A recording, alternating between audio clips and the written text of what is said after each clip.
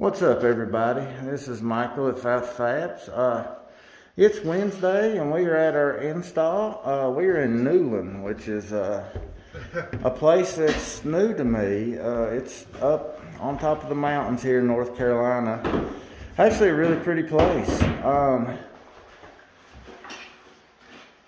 This should be a quick, easy install. Tony's setting up the laser level right now, but just a quick look. These cabinets look very nice.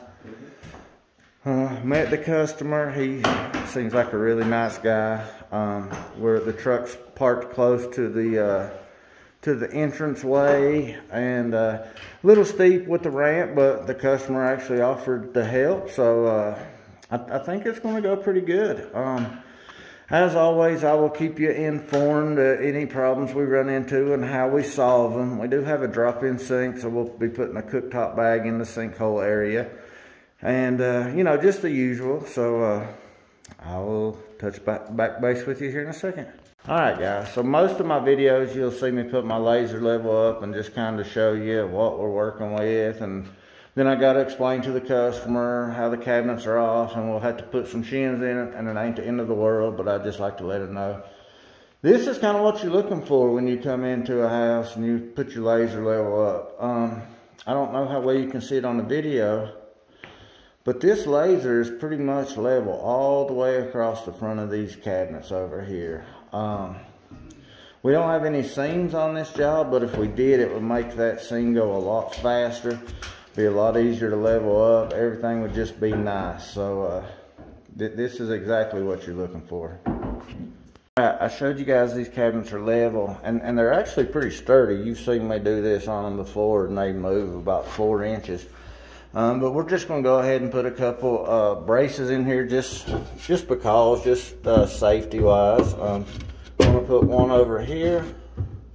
It's hard to hold the phone and put it in, but then we're gonna put one right here. So anyways, I'll show you afterwards. But you know, I recommend if you're doing an install and it's open like this, if it's quartz, that's one thing. You can put it on there and not really worry about the supports.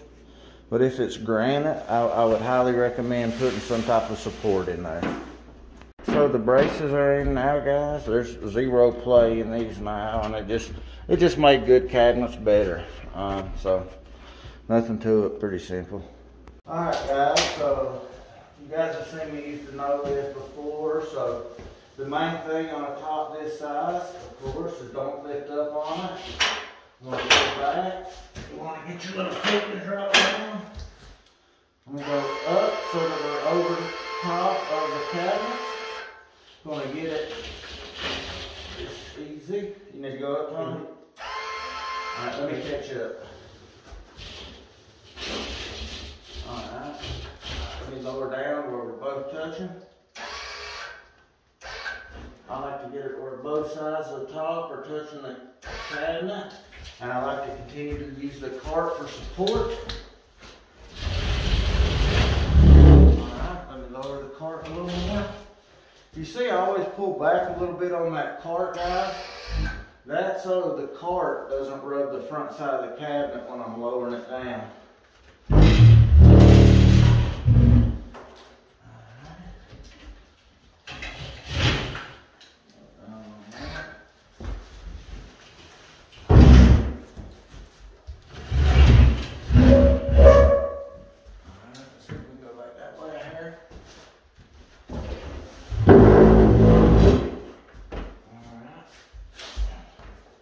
These rugs, they got rubber on the bottom,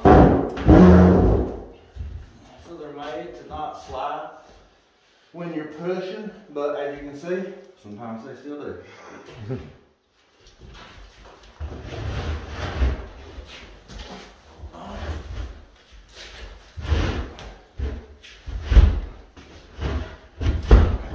So the hardest part for new guys on the install process, or when you have somebody come and help you that maybe works in the office and don't normally install, human nature makes you want to pick up on this to reduce the friction that the stone has when it rubs across the cabinet.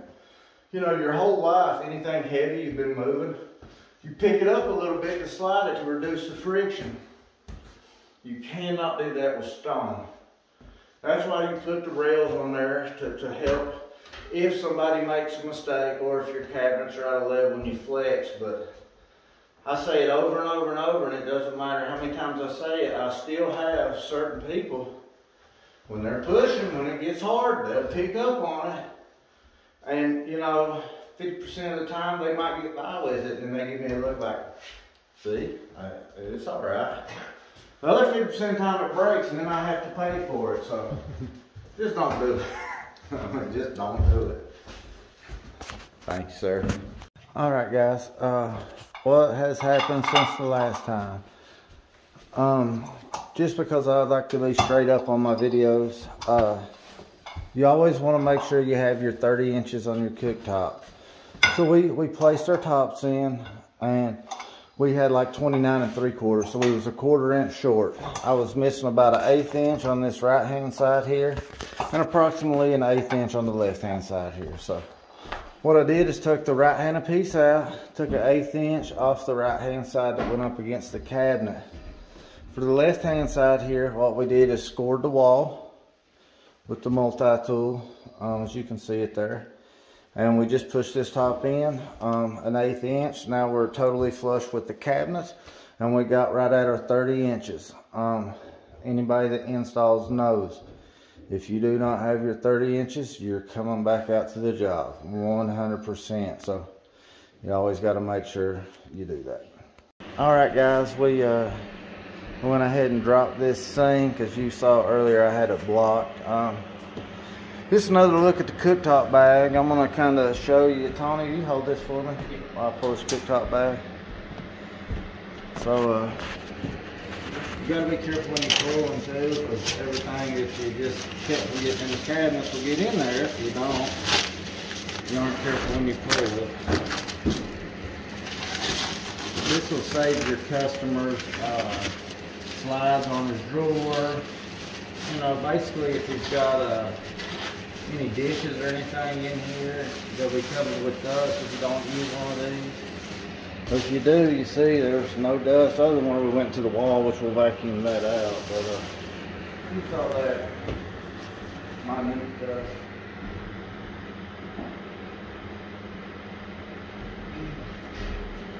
All right, guys, we finished the job. Turned out real nice. Of course, it's got sealer on it, and we just went over aftercare with the customer. We checked the sink, made sure it fit. Customer's going to put all of his fittings and such on there before he puts it in the hole, just for the same reason I would do it, so you don't have to crawl under a stupid sink and kill your back. But you see, we picked up our blankets, swept the floor, dishwasher brackets in there. All in all, a very good job, man.